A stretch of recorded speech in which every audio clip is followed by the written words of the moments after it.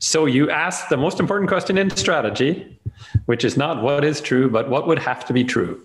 So you say of the first option or possibility, as I call it, what would have to be true about the customer?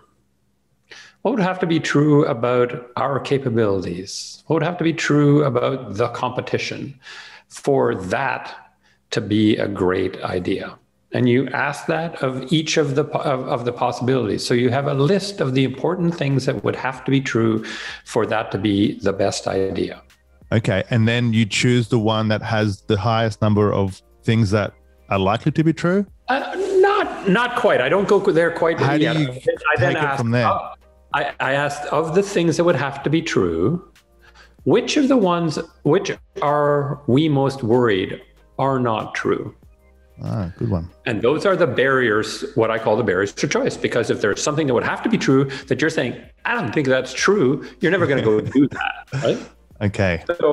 So it's then, after you've identified those barriers, you figure out how you can test them.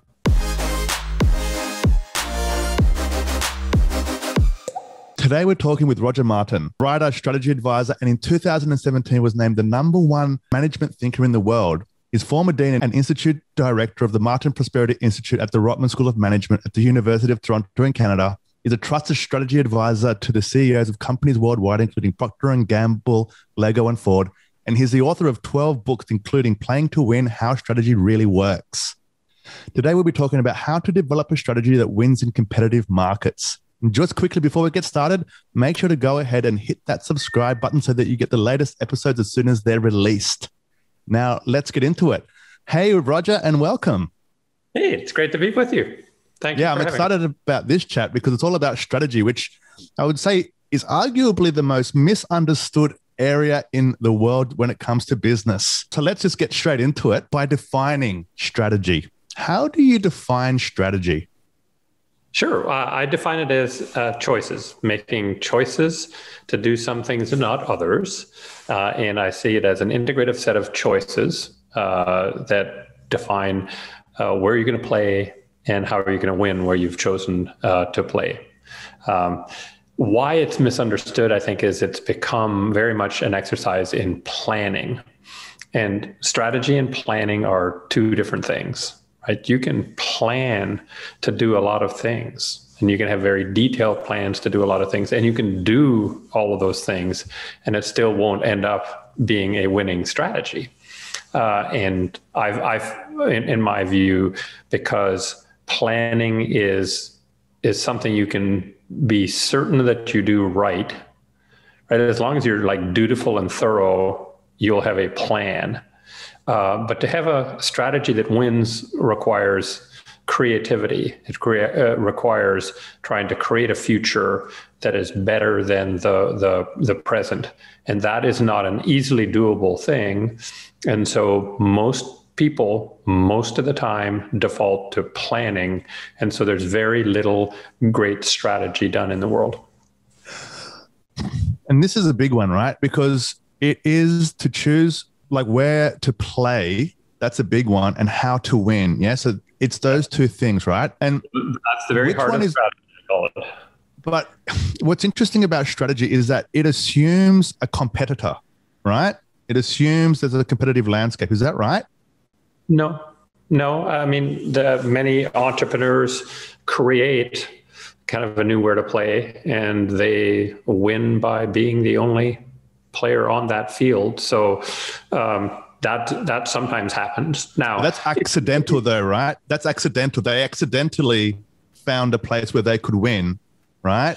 Not necessarily. I mean, that's entrepreneurial beauty, is sort of figuring out some need that is not being met that you can meet. And now what tends to happen is that somebody will enter that space. I mean, if it's a really stupid idea and nobody's buying it and you're not making money, they'll leave you to it until you run out of money. But if it's clever and it turns out that people buy and you make a lot of money, then you can be sure others will enter and it will no longer be a monopoly. But I would just say it's not by definition you have a competitor. In essence, when you're developing something entirely new, right, the competitor is doing without, right? The very, very first car did not have a direct competitor, but it had doing without a horse-drawn carriage. And what you had to do is convince consumers to forego the current product, the current offering, and go with this entirely new thing, which is a challenge. It's a slightly different challenge than saying my car is better than your car. But it still requires you to have a value proposition for the user that causes them to choose it rather than something else. So the where to play is the market segment, and the how to win is like how you're going to put all the resources together to focus on that segment. Is that the best way to think about it? Absolutely. Though there are many sort of attributes to that market segment, right? You could say it's this kind of consumer, high-end or low-end consumers. You could say it's Australian consumers or American consumers. You could also say your where to play is what stage of the, if you will, the value system you're in. Are you going to be in the downstream part? So you're going to produce and market and distribute, or maybe you're going to produce and sell through a different distribution channel, or maybe you're going to backward integrate into the raw materials. So there are a bunch of different kind of where choices that get into it. But your idea of a segment is not at all a bad description. And I'm going to where on the playing field, the entire possible playing field, are you going to plop yourself down and say, that is where I'm going to concentrate my efforts? And we're going to get into all these parts, and I'm going to ask questions that may seem simple, but that's just how I work. I like to just constantly check, is it like this? Is it like that? And if it's not, I'm not upset if you say, no, it's not like that, okay? Well, when it comes to strategy, getting specific like this is important because it's, again, as you said, it's misunderstood and done poorly generally. Yeah. And so you talked before about strategy and planning, and I read in one of your posts on your 20-part series on Medium, which is highly recommended to anyone. Just check it out on Medium. 25 now, 25. Well, it was 20 parts and then it was 25. Excellent stuff. Sorry? It's once a week. So as of Monday, it'll be 26. Okay, it's once a week. Well, that's going to be the 13th book. You talked about there's a confusion between strategy and planning. And when people want to create a strategy, but it's a plan, they call it a strategic plan. Can you just kind of unpack that quickly? Because I know this will be happening everywhere. Yes. Well, I mean, there's a general view that strategy is some kind of a cool thing. And so it's often used as a modifier to make something sound cool, right? Strategic sourcing, strategic procurement, and so planning sounds kind of boring. So call it strategic plan. And again, as I say in the piece you referred to, strategy and planning are complements, not substitutes. They're treated as substitutes. As long as we have a plan that explains the stuff we're going to do, we're going to call that our strategic plan.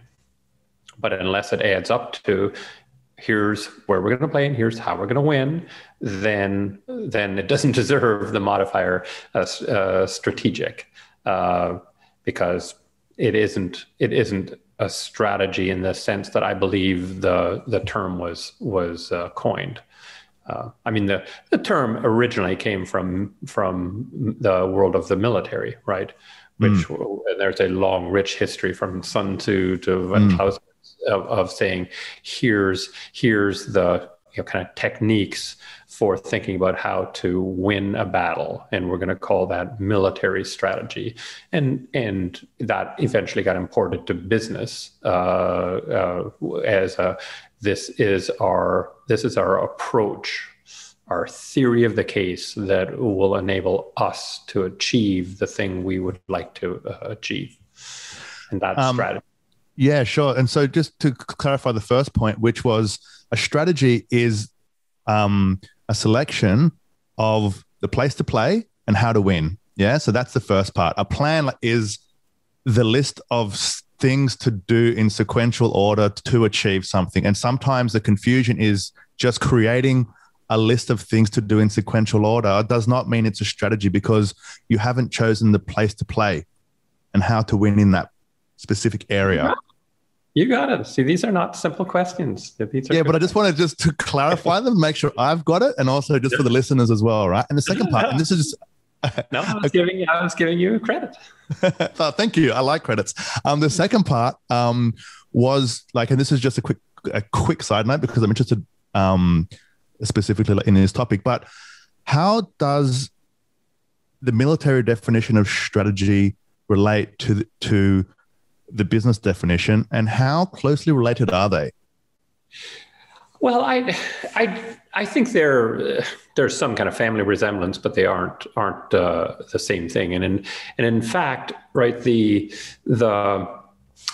strategies evolved from away from military strategy, because if you think about military strategy and you ask what mattered in military strategy, what really mattered is us, so our capabilities versus that of the competitor, and what we were going to do, what they were going to do, and how those two things were going to interact.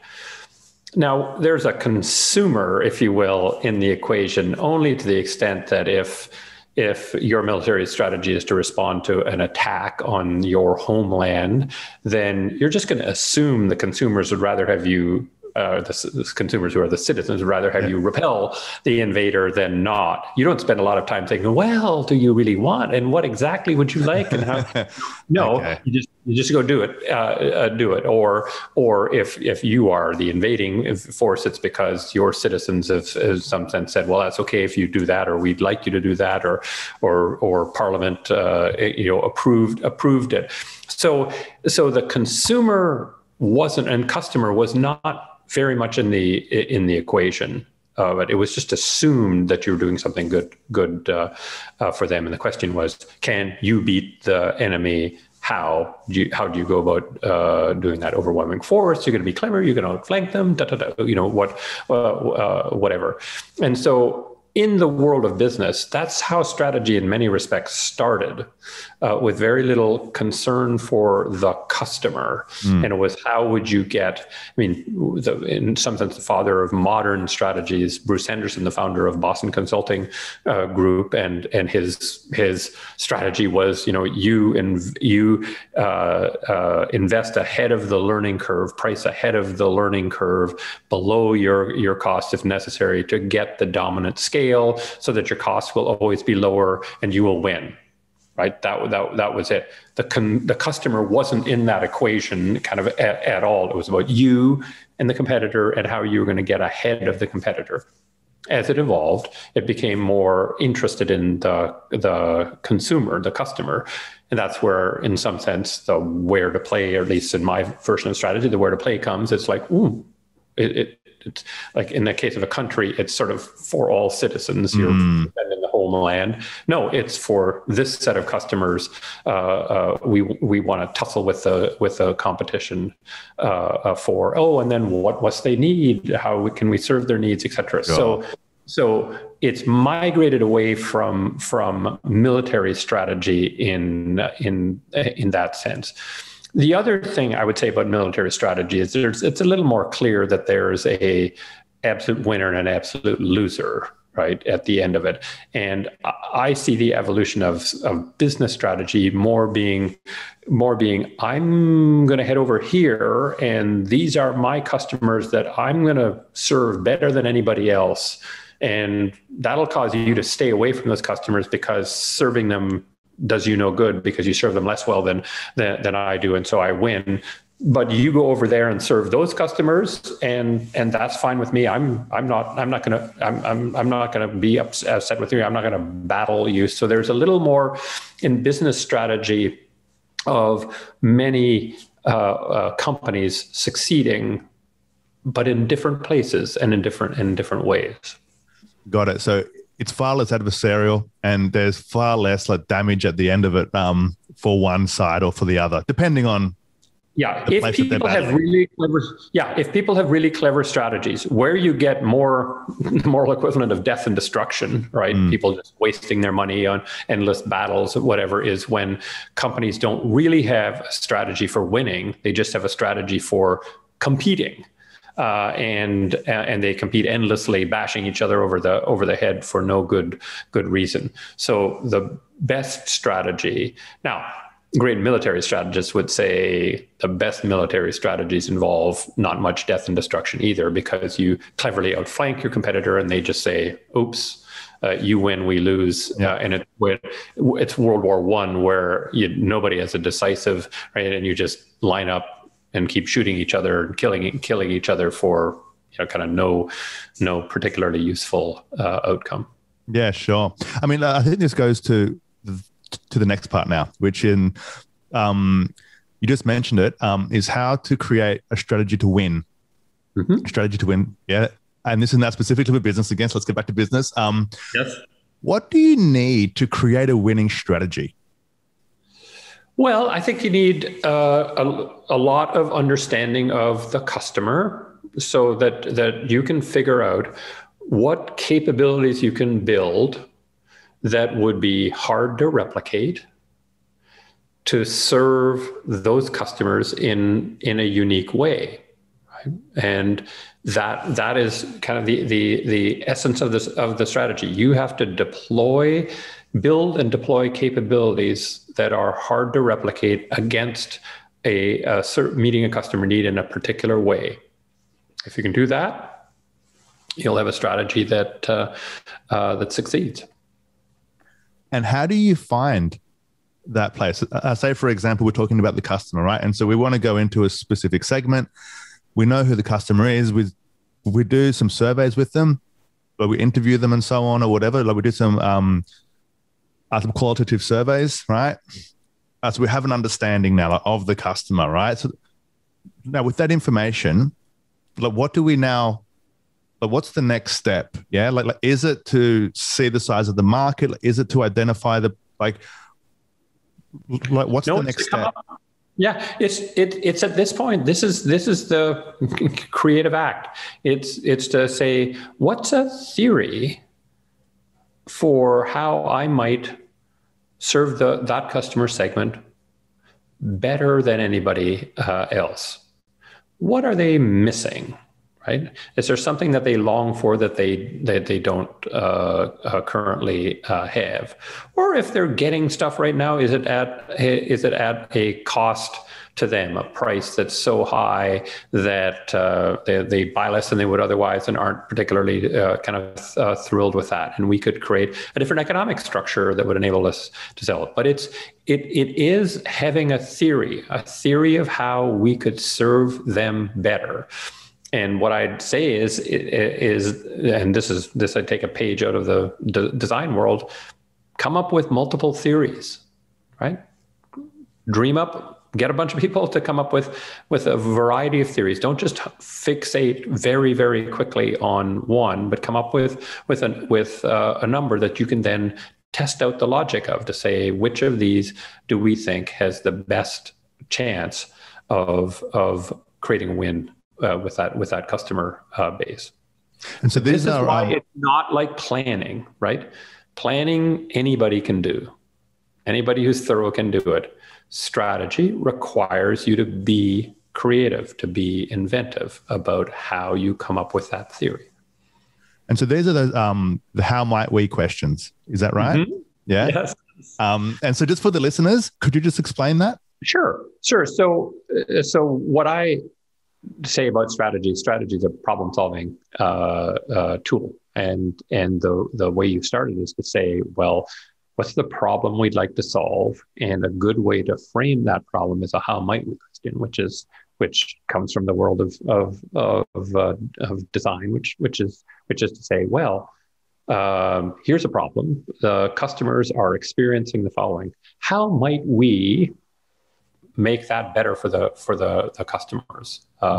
Or perhaps we used to have those customers, absolutely in our pocket. They used to love us, and now they seem to be loving somebody else. That's the problem. How might we regain the position with the customers that we did before? So you need that sort of motivating question that imagines a better future, that provides, in some sense, the objective function, if you will, so that you can tell whether a theory will actually has the potential of delivering against your how might we question that would then solve the problem.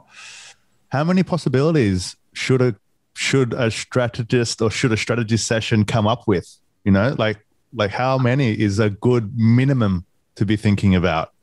Three to five, I think. Unless you have a minimum of three, you've probably not thought broadly enough, and there's probably something that you're missing that's good. I think five is a good number. Typically, and those options are very different. Those five options are very different. So they have to be completely different, but they can't be similar with a bit of a tweak, right? They need to be different. I prefer them to be significantly different because I think so. Let's imagine you have five, and then there's go east, go west, go north, go. Yep. Let's say four, and I think that as you move through a process of evaluating them and get to the point of westerly looks good, that vector looks good, I think then you can say, it's a couple degrees kind of northerly or a couple degrees southerly. But if you never had west in the consideration set, you'll never get there. You'll settle for north, south, or east. So that's why I like kind of real variety in terms of really different ways of winning, different ways of solving the problem that you've identified. And that they are going to be five solid choices if they outline basically where to play and how to win in the same statement. Is that correct? That is correct. And it does not have to be the same where to play for each of them. That was my next question, because I was about to ask it, because there could be lots of different options, and often there are. Absolutely.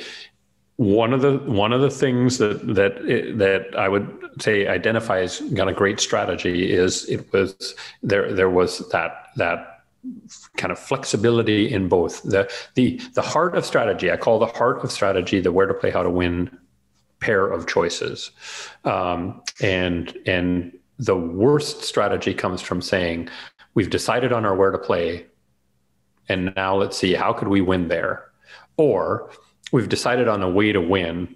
Where could we play? What that does is suboptimize. It gets you to what people who talk about optimization theory say is a local peak, right? It's like you get to the top of the 10th tallest mountain in the Himalayas, not Everest. And if you allow the two to vary together so that you find, this is a where to play that's perfect for our how to win. This is a how to win that's perfect for our where to play.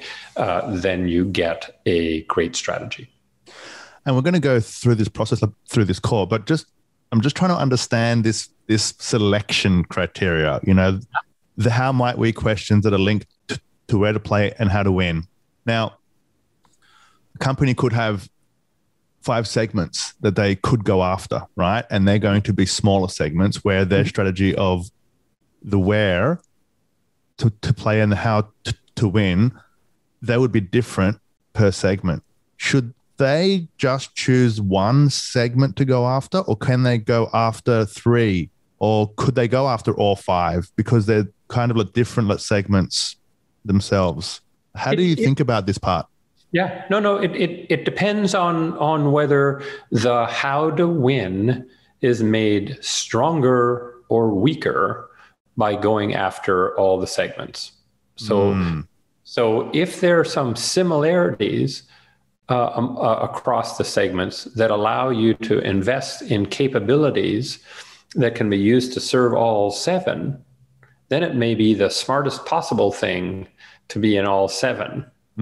Whereas if they're all quite different, then chances are it's weakening your how to win to play across them. So just to give a concrete example, right? Procter Gamble, company I've worked with for kind of a long period of time, big business in Australia and in New Zealand.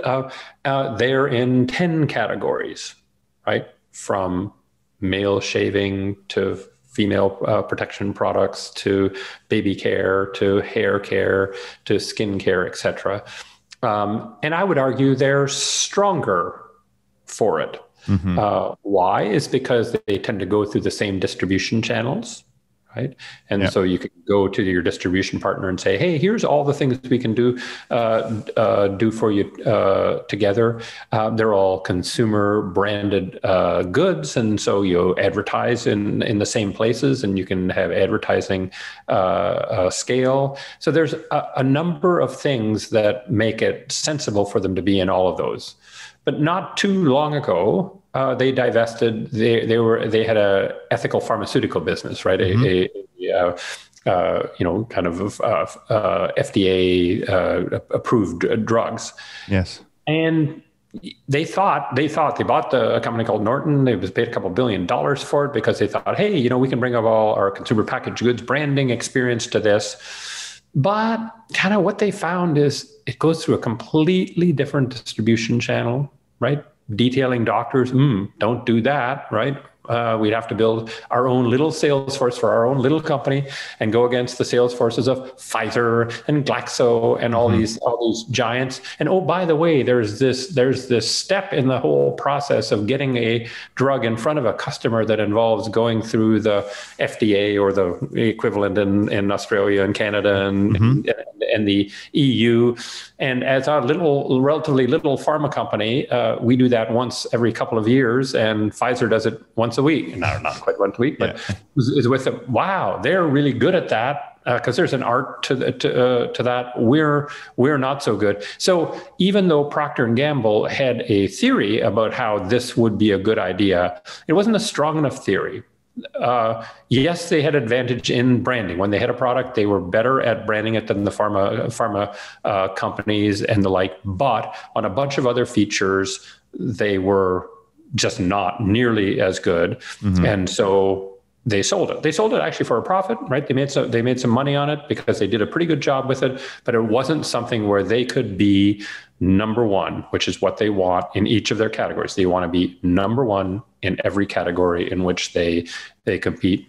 That was not going to happen in our lifetime, if ever. And so there would be a case where one segment too many. Too many. Got it. Or one segment that was too different for it to be a good thing. So you just mentioned to be number one in the category. Is that a checkpoint for the strategy that is a good strategy, that you should be going for at least a large enough, say, market share for that category, for that to be a good strategy? I'm more, over time, as I've done this for 40 years now, I'm getting more and more convinced that you need to pick a where in which you will aspire to be number one in that in share. Now, that does not mean that you utilize somebody else's categorization scheme. Right. So if somebody else says, whoa, you're not number one in, kind of automobiles, that may not be the right segment. You may be kind of number 5 in that, but in the luxury space, if you're a Mercedes brand, they're not. Maybe they're probably just barely top 10 in market share in automobiles, but in the certain luxury space, they are number one. So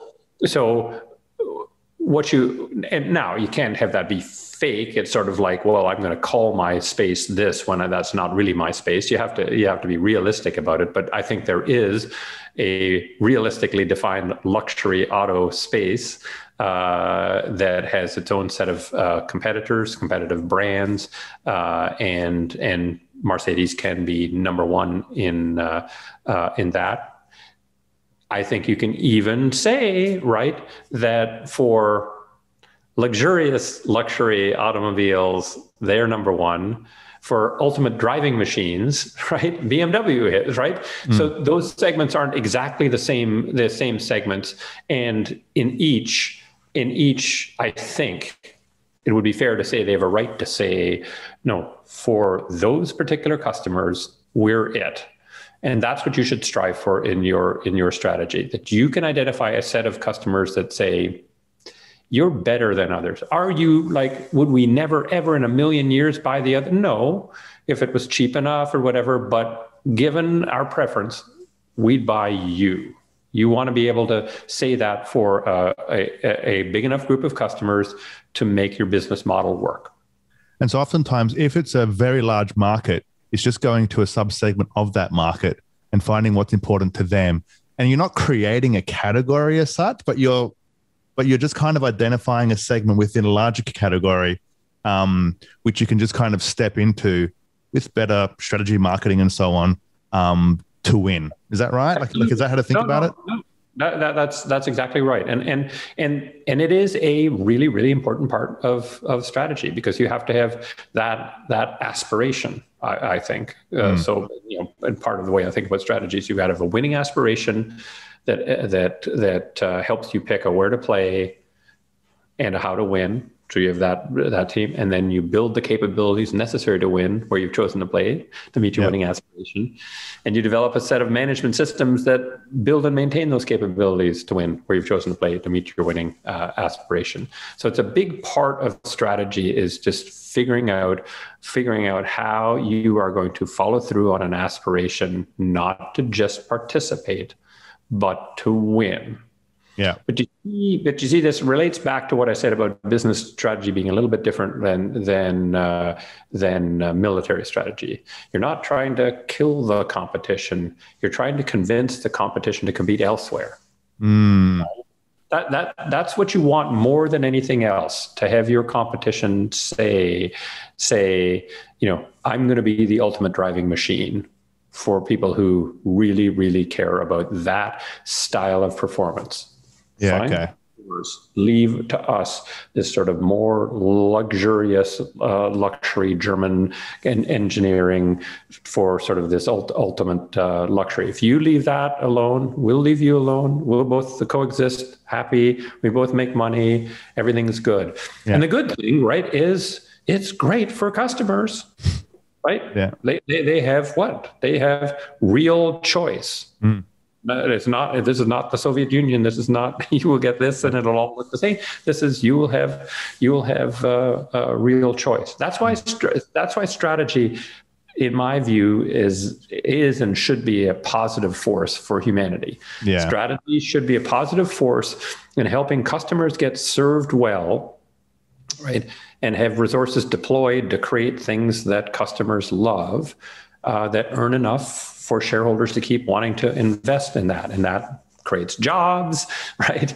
And which creates kind of people with money to have the economy kind of grow. So bad strategy where everybody converges on doing the same thing, and you get this sort of destructive competition, commoditization, whatever, is bad for the world. Sure, I agree with that. I'm just trying to put it into a structure so that at the end of this, I've created a good story for the listeners. Now, so we've done the how might we questions. We've got 5 options now, right? Now they could all be completely like in separate directions. Now, how do we choose? How do we choose which is the best likelihood of success, and that if we were to succeed, the winning would be worth it? Sure. So you asked the most important question in strategy, which is not what is true, but what would have to be true. So you say of the first option or possibility, as I call it, what would have to be true about the customer? What would have to be true about our capabilities? What would have to be true about the competition for that to be a great idea? And you ask that of each of the possibilities. So you have a list of the important things that would have to be true for that to be the best idea. Okay. And then you choose the one that has the highest number of things that are likely to be true? Not quite. I don't go there quite How do yet. you take it from there? I asked, of the things that would have to be true, which of the ones which are we most worried are not true? Ah, good one. And those are the barriers, what I call the barriers to choice. Because if there's something that would have to be true that you're saying, I don't think that's true, you're never going to go do that, right? Okay. So it's then, after you've identified those barriers, you figure out how you can test them. How can you do some market research? Can you do some competitive analysis? Can you do some analysis of your capabilities and the like? You create some kind of a test that would enable you to assess, can you overcome that barrier, right? Is actually, now that you've checked it, that is okay, or now that you've checked it, you think you could take this set of actions that would make that barrier go away. And when you've done that for all the possibilities, you do choose the one that you feel most confident you can make true the things that would need to be true for that to be the best idea. That is your choice. That is the choice. And so how long does this process typically take? It depends on how much testing you want to do. So coming up with where to play, how to win possibilities is not terribly time consuming. There's no good reason why you couldn't go and do an offsite for a couple or 3 days and come up with those, and to reverse engineer them to ask what would have to be true, and to identify what are the things that would have to be true, are we most worried about might not be true. That doesn't take long. You can do that in a matter of days or at most weeks. Then the question is, how much time, money, resources, et cetera, do you want to spend on testing? See, if it's just you and your buddy in a garage dreaming up a new business, you may say, what the hell? We think this is a good enough chance of this succeeding. We're just going to go do it, right? If you're a large public company, Telstra, or something with a board of directors and all these shareholders, they will probably say, we'd like you to do a bunch of consumer research. Oh, and that'll take 6 months or 9 months, or we'd like you to do this big modeling exercise on what competitors might do and what we might be able to do, or we'd like you to build a prototype or something. So what I try to do is take the process of creating a strategy and divide it into two parts. The logic part, that's what's the problem we want to solve, what are possibilities for solving it, what would have to be true, what are the barriers. That's the logical structure. Yep. And I try to separate that from the analytical part so that the company in question can say, depending on how much demonstration we need, how much testing we need, that'll determine how long we're willing to take on this and how much we're willing to spend on it. And companies have kind of different attitudes towards that. It seems like the bigger the risk associated with it, the more time should be put into testing it out. Is that right? Or like the bigger the investment and the longer the execution is typically going to take? Yeah, those would all be factors. I wouldn't say there's any one. So yes, the bigger the risk, but it depends kind of what you mean by risk. So what I often say is there's a difference between something that's below the waterline or above the waterline. So I will always ask the question, well, if this fails, if we try possibility C and it fails, are we did we just take a torpedo below the waterline, or did we take one above the waterline, and we can limp back to port and fix it up and go back out to sea? So part of it, so that is a measure of risk. Part of it is how much is it all or nothing, right? Could you test in small ways that wouldn't be terribly expensive, and then kind of prototype it? Try it out in one market segment again, and then learn from that. So a lot about it is trying to figure out ways of getting answers to your questions. And this is where, again, I like the practice of design iterative prototyping. right? To say you go out with a prototype and test it in the market, get feedback, improve it, so that by the time you have to launch in full, you have much more data and insight into how customers are going to react to it. So lots of that to me is a skill at figuring out how you enable the world to be kind of de-risked for you. And I think that's what clever entrepreneurs do. Lots of people think of entrepreneurs as these incredibly wild-eyed people who jump off tall buildings with maybe a parachute, and maybe it was just a knapsack, right? And that's not my experience at all. I helped a guy he's passed away now, Ted Rogers, who's Canada's sort of greatest tech entrepreneur in history, and has built not like Telstra, right? He's built a competitor to Bell Canada that's now bigger than Bell Canada. Just did a $28 billion going to become the biggest. Wow! So he's this entrepreneur, and the situation was there was going to be 2 national cellular licenses to be handed out. This was in the early 1980s, 82 as I recall, but it might have been 83. And one was given to Bell Canada, the historic monopoly, and then the other was up for grabs. And so here's Ted Rogers, who was the FM radio. He brought FM radio to Canada, made a mint. Cable TV made a mint.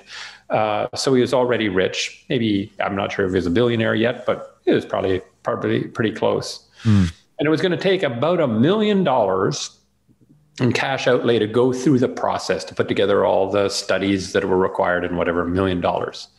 What did Ted Rogers do? Went to 2 other wealthy families in Canada and split it 3 ways. Right? And you're saying, let me get this straight. This guy who's at least a cent a millionaire and maybe a billionaire can't risk $1 million on getting the national cellular license for a G7 country? Nope.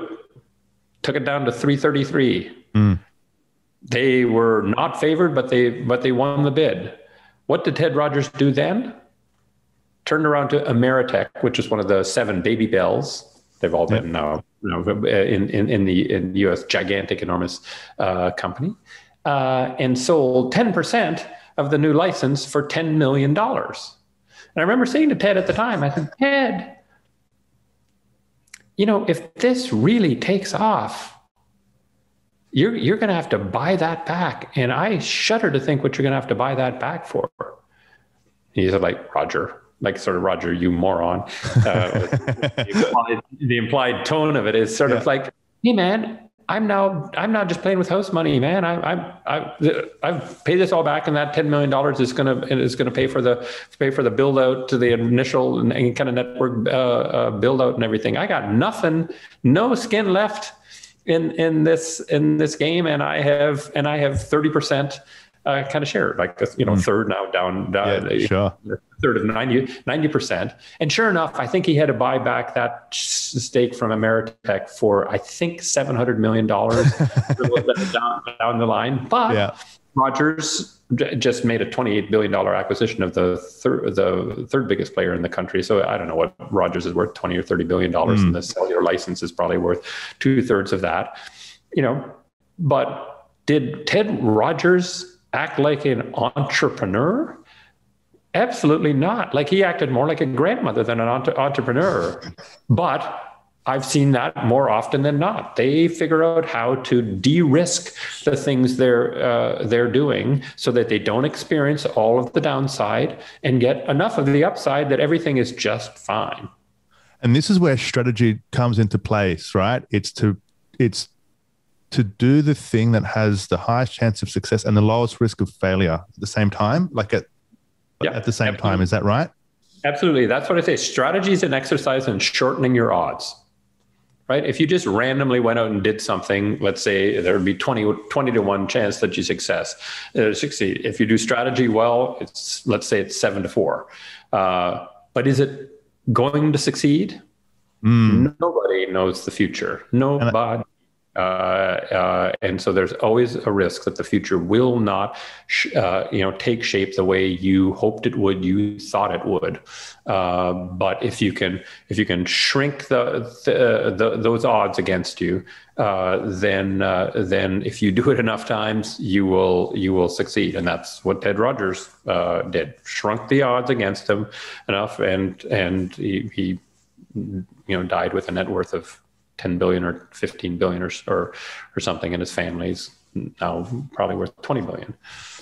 And just to take the odds analogy, it's which I like, it's the bigger the bet, the lower the odds which you want to be like gambling with. Yeah. Like if it's going to be a massive bet, you don't want,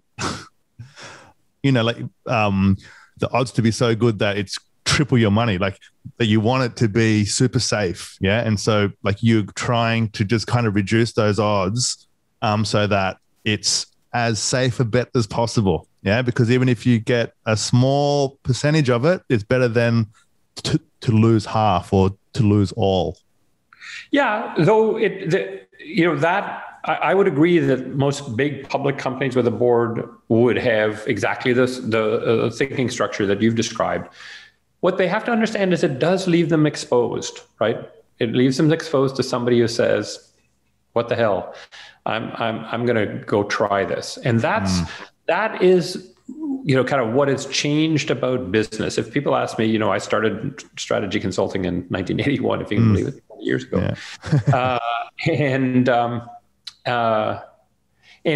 in that era, if you ask most CEOs of big companies, Dow Jones 30, kind of like just big companies, Fortune 500 type companies, they would be most worried about the competitor who kind of looked like them across the street, kind of coming up with something really clever to outflank them, and that would keep them up at night. Now, I don't see that at all. They are most worried about two kids in a garage dreaming up something that's going to totally disrupt their industry. Now, the problem isn't two kids in a garage. The problem is two kids each in 100 garages.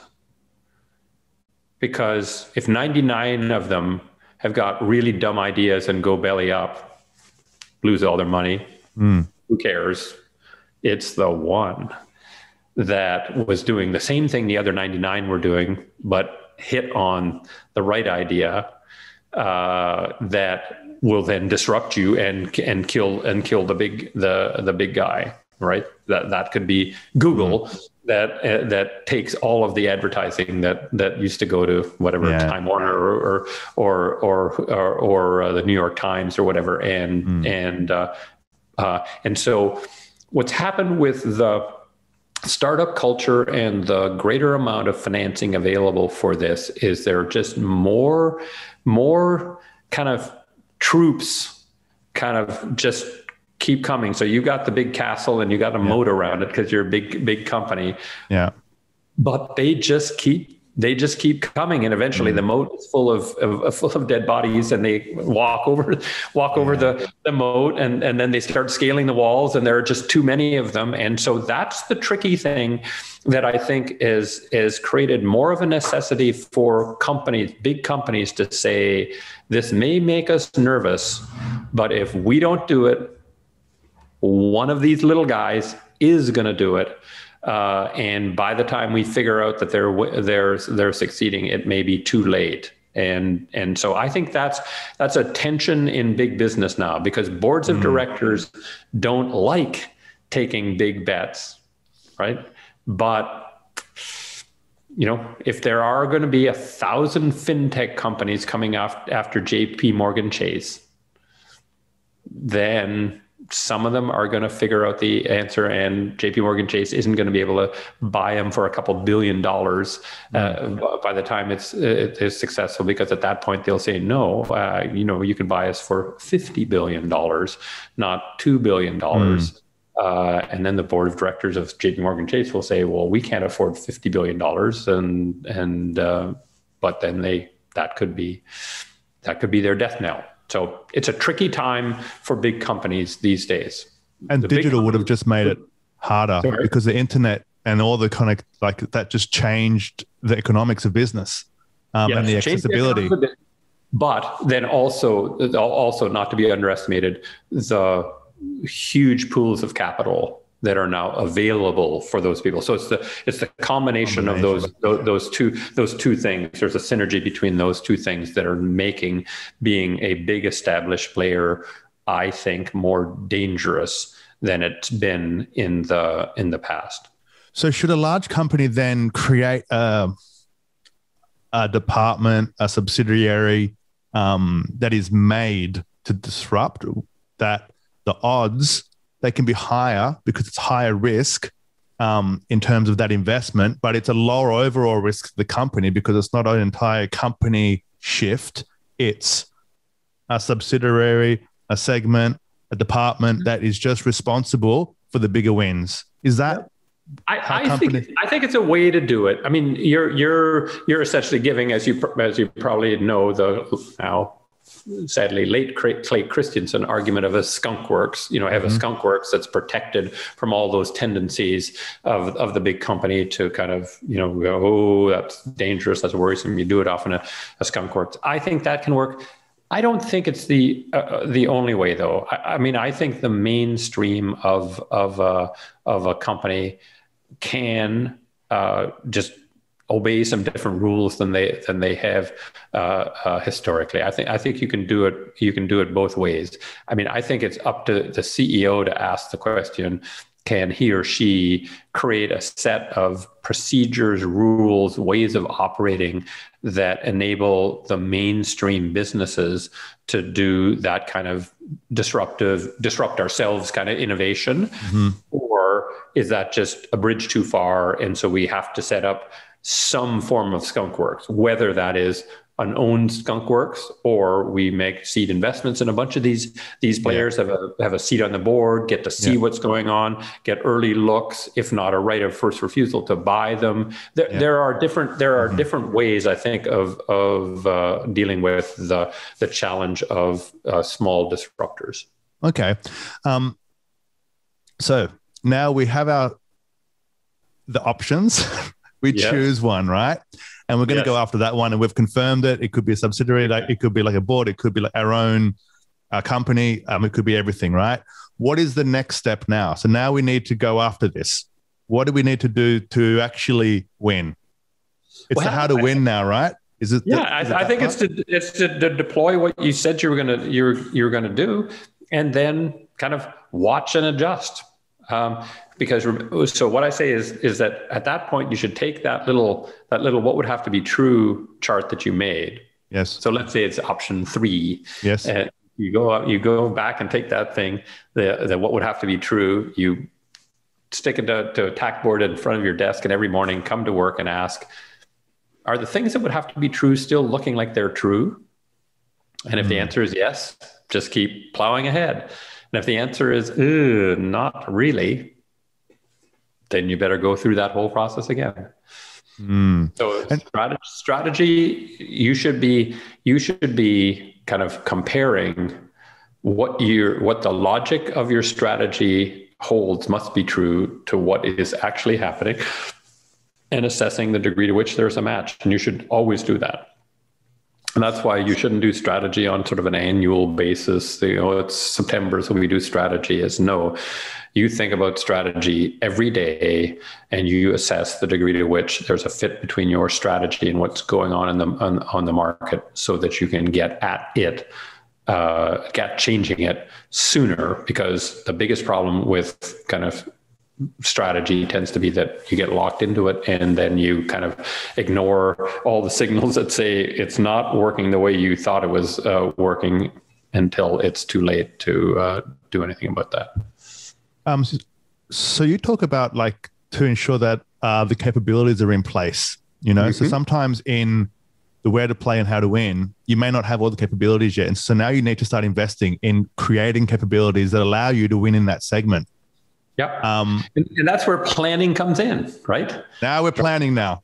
Yeah. So you should have, you know, if you are confident you can build the capabilities, confident enough to say we're going to invest in a strategy for which we do not have all the capabilities now. We've got a bunch, but we've got a few that we have to build, and we think we can build them fast enough.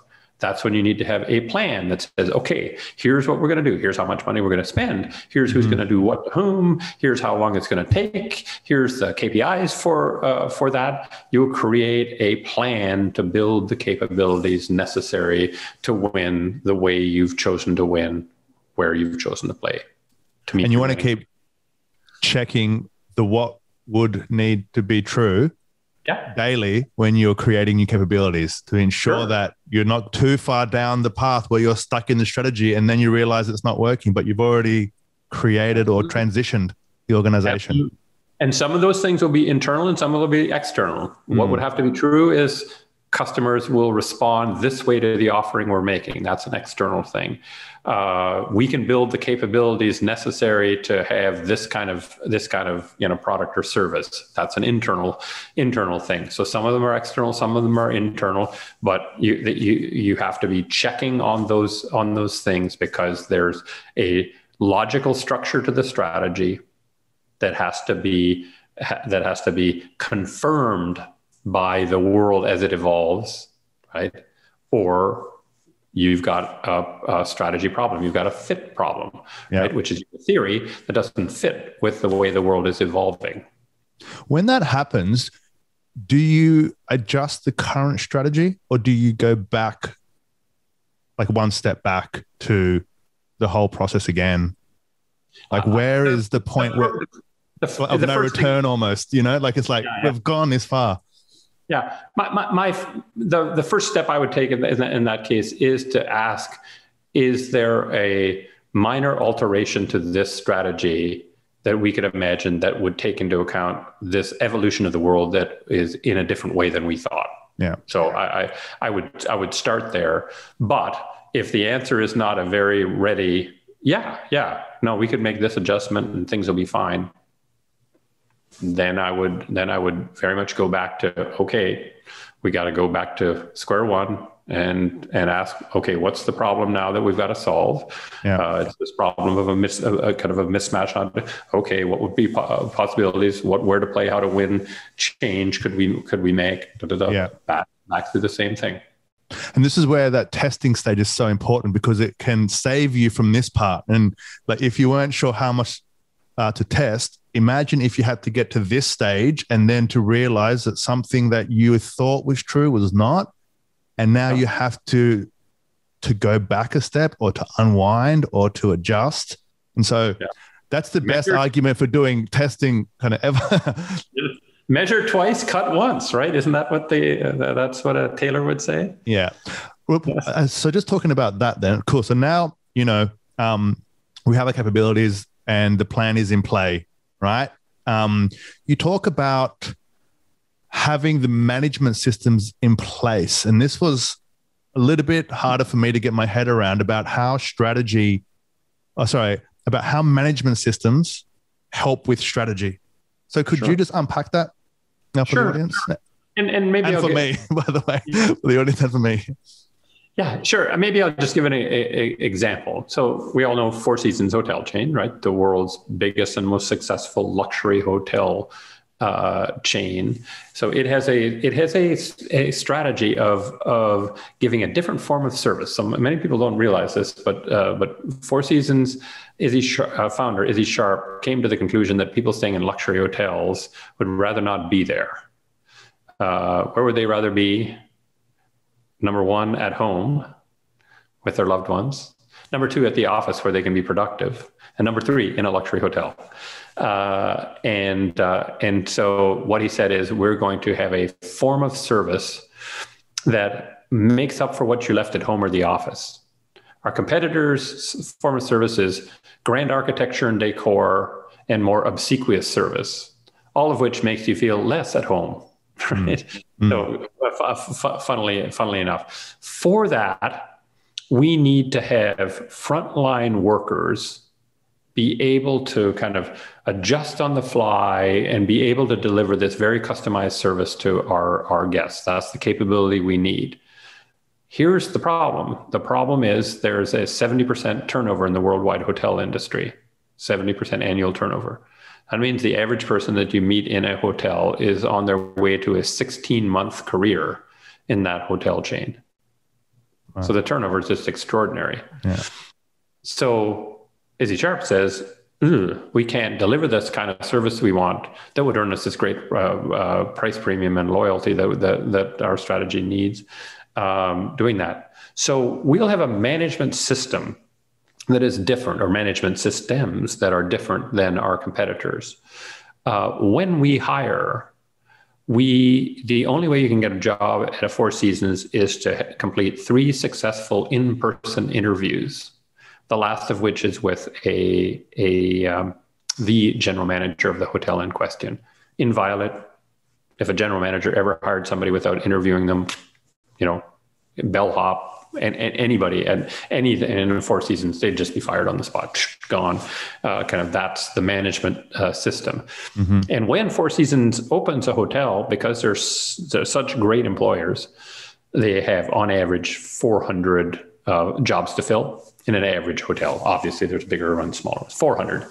They get 40,000 applicants on average, and they in-person interview 4,000 of them to find the 400. So how on earth can you spend that much time and effort? Your management system says you have to spend that much time and effort. And then they have another management system that is career planning so that everybody knows exactly where they're going in their career in Four Seasons, and they get the training for that and all of that stuff. Another management system. Well, if you got 70% turnover, how can you invest like that? It would be insane. Like, just think about it. If the competitor hotels have 400 people per year, 400 full-time positions, 70% turnover, that means they got to hire 280 per year. Mm-hmm. The general manager, and let's say they have to interview 2 or 3 people using a Four Seasons system to get each one of their 280, the general manager would be doing nothing but interviewing employees their entire year. Mm. So how on earth do you do that? Well, the answer is Four Seasons turnover is about 5%. So, right, that means 20 new hires per year in that hotel. That's no problem. Yeah, that's easy, and all that investment that you made to figure out what the 400 were is totally worth it, because they're on their way to what? 5% turnover equals 20-year career at Four Seasons. They're worth investing in. And the competitors are very daunted by this, right? How long would it take us to treat people like Four Seasons treats them and pay them like Four Seasons pays them and have a track record of having great long careers for us to get it from 70 to 5 so that we could afford those unbelievably expensive management systems, but that aren't so terribly expensive for Four Seasons because, doing that amount of interviewing for a 20-year employee who's going to give awesome service, that's not a big deal. So that's a set of management systems that builds a distinctive capability that enables them to win where they've chosen to play and meet their winning aspiration to be the gold standard in the hotel business worldwide. And there's this whole theory and strategy. There's all sorts of crazy, stupid ass theories in strategy. One is, the end of competitive advantage. There's no competitive advantage anymore. It's fleeting. It comes and goes easily. This has been the Four Seasons strategy since the mid-'80s. Okay. It's a 40-year-old strategy. 40-year-old strategy that has produced the most successful and the largest luxury hotel chain in the world. Wouldn't you think if there's the end of competitive advantage, you can't keep it anymore, it changes so fast, that somebody would have knocked them off in 4 decades? No. And somebody would have knocked off Head and Shoulders in less than 50 years, or I mean, it's just a stupid ass argument about competitive advantages. It cannot be long-lived. Competitive advantage can be long-lived if there are unique management systems that build unique capabilities that enable them to win in a particular way in a particular place. Nothing about the world has made those advantages fleeting or short. Anyway, enough of rant on that. No. This is arguments that have no basis in fact. No. Like, I love that, and I think so it seems that management systems is how you kind of implement the strategy across the company, and it's how you sustain the long-term competitive advantage, because the systems will build upon themselves and will continue to grow that capability. So by the time a competitor is actually even aware of it, it's too late, because they've already been investing for so long. And that's where management systems is almost seems like the hardest part, because now you are now trying to put strategy throughout the organization by giving people kind of authority at certain stages to make certain types of decisions, and ensuring that there are certain things that are just, this is how it has to happen here, right? And it's that combination between the two. Like, this is how it has to happen, but also there's this area where you can decide. Yep. And not only is it perhaps the hardest part, it's the most boring part. Yeah, it's the most. Right? It really is. It is like the plumbing, but you're very perceptive, right? Which is that, yes, it's that sort of boring plumbing that often is absolutely at the heart of competitive advantage. And Four Seasons is a good case in point. And you'd think that somebody would be able to say, oh no, we can do that too. But it's quite daunting. It's quite daunting because of, in part of, again, what you said, very once again, perceptive. It's by the time they figure it out, in some sense, you've moved a long way. So by the time competitors sort of figured out, wow, Four Seasons just has this built-in service advantage. Their guests just like their service way more.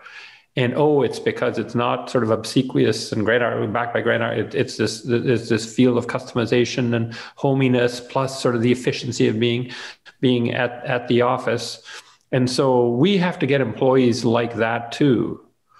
Oh dear. Four Seasons has now got a track record of having these long-lived employees who have these long and productive careers and work up through the system. And so we'd have to go out and convince people that even though we're not Four Seasons and we have no track record whatsoever at this, we are going to be able to treat you just like Four Seasons does. And then the person just sort of says, well, I could speculate with you or get the real thing at Four Seasons. Do I have idiot written across my face? So it's not, Four Seasons is no longer where they were when they started. They're 20 years down the path of having that system work and produce these outputs. And so the company that's going after them does not have sort of a fair start. Yeah. They're literally running a race where they start 20 years behind you, and they run really fast. But and they need their own strategy now to be able to compete against Four Seasons, because now they're the market leader, and now they're the one that have the moat, right? And now they're the one that have to defend, against the million or the hundreds of competitors that are trying to knock them down, even outside of the Airbnb experience. That was something out completely from the side. Absolutely. Yeah. Which is a good example of how, you can, you've always got to be kind of watching for other kinds of competition, right? When you're the market leader, like Four Seasons, you're probably, as long as you don't get, lazy and arrogant, It's going to be hard for somebody who's like you to catch up. But what you have to be worried about is somebody who's got a very different way of delivering a customer need. Now, the customer need that Four Seasons meets first and foremost is the busy high-end business traveler, and they're not going to be your Airbnb people. Yeah. Now, of course, Four Seasons has all sorts of resorts, it's hotels and resorts, but the people who stay at those resorts tend to be the same. Business travelers who already love Four Seasons. So they're a little more insulated from Airbnb than Hilton or Marriott or whatever I would argue. But your point is a good one, which is competition comes in all forms, and as long as they want your customer, the fact that they aren't like you does not mean that they can't make your customers happy in a different way than you've made them. I am conscious of time, so I'm going to ask one more question about strategy, and I don't know if this is going to be a hard one or not, but sure. Like it could be a simple one. But let me just ask it anyway. How do you measure strategy? Is it just the business metrics? Is that how you measure strategy? Is it just kind of the standard things that we see, like in the financial reports? I prefer the way I'll answer this slightly elliptically, right? The first box in my choice cascade is what's your winning aspiration. So what I say is in that box, you've got to say what your aspiration is and have that aspiration translated into goals that you will measure yourself by. Now, there are good goals and bad goals. The good goals are goals that are consistent with the strategy, right? So if you're Four Seasons and your strategy means giving the guests an experience that makes up for what they left at home or at the office, you better have a goal to have customers kind of love your experience and have high customer satisfaction. If that isn't a way you're measuring yourself, then you're probably just fooling yourself on that being your win. So you got to figure out what the strategy requires and have goals that are consistent with that. That having been said, there's not a sort of particular this goal or that goal is great, other than I do believe, as I said before, that where you've chosen to play, you don't want to be second, right? You want to be more prominent than any of your competitors where you've chosen to play. But if I step back and just ask, what do I think makes for a successful business long term? Like, why is Southwest Airlines successful very long term, 50 years of success? Why is Procter Gamble successful for so long? Why is Four Seasons successful for long? I believe that it's because they have human-friendly systems. By that I mean there are no people in their system that are being exploited, so that they're succeeding by exploiting someone. Costco would be another example of a long-term. They treat their customers with respect, their employees with care, their suppliers with a relationship kind of aspect, the environment with respect. Those are all things that I think make a business strategy more resilient over the long term, because there's nobody out there other than their competitors who would lust after their position, who say, I'd like to take those people down, right? Their employees aren't saying, I wish this company would start failing because they're treating me like crap. Four Seasons, they're like, crazy. Employees are like, I love my company. This is great. It's a wonderful, wonderful place. Their suppliers say the same things. The places in which they operate say the same thing. The people who own the hotels, Four Seasons just manages them. The people who own them make a lot of money because they treat them with respect. That's a feature of strategy that I think gets underplayed. And so people will say, oh, we're going to measure it by how much shareholder value we create. Good luck to you on that, This gets back to Aristotle. One of my favorite people, Peter Drucker and Aristotle are probably my favorite two thinkers in the history of the world. And Aristotle, way back 2,400 years ago, said that in those days they only talked about men, but this would apply to women as well. But he said, if a man sets out in life to be happy, he's not likely to end up happy. If instead a man sets out to lead a good life, by which he meant sort of a life of servitude to his fellow citizens, he's likely to end up happy.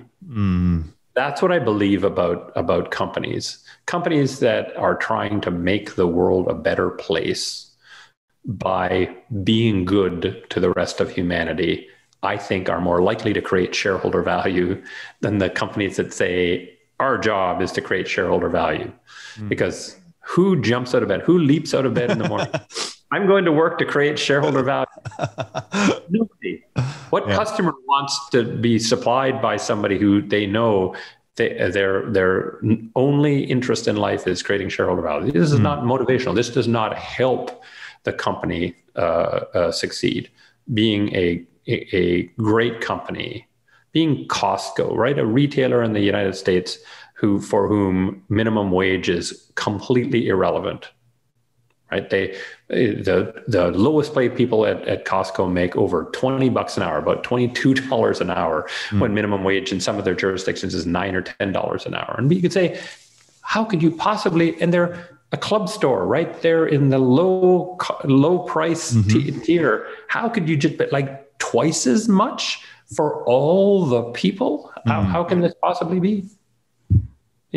Jim Senegal, founder of Costco, would say, easy, right? Like, I want my workers to not be worrying about putting food on the table, paying their mortgage. I want them to come to work excited by life, excited by the possibilities. That's, by the way, why I don't hire any outsiders into management. They all come up from within. So anybody who starts at $22 an hour can end up being the CEO of the company.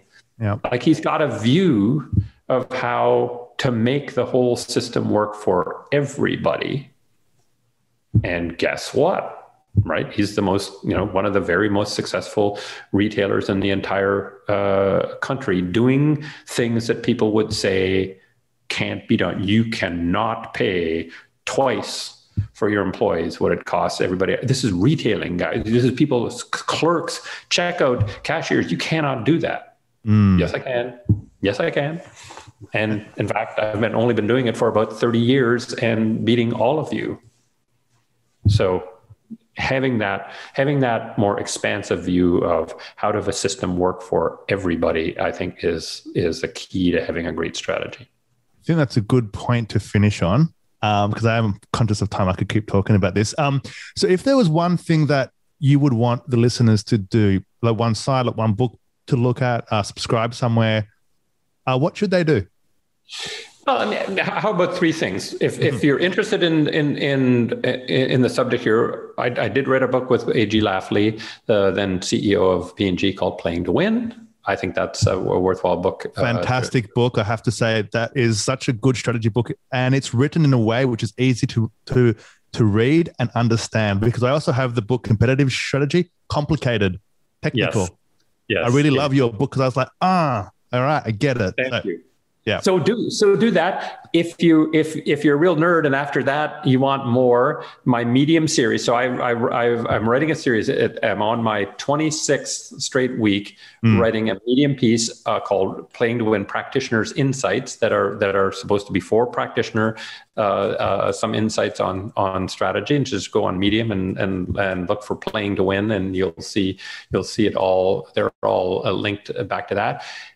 And if you want still more, just go to my website, which is www.rogerlmartin. My middle initial is L.com.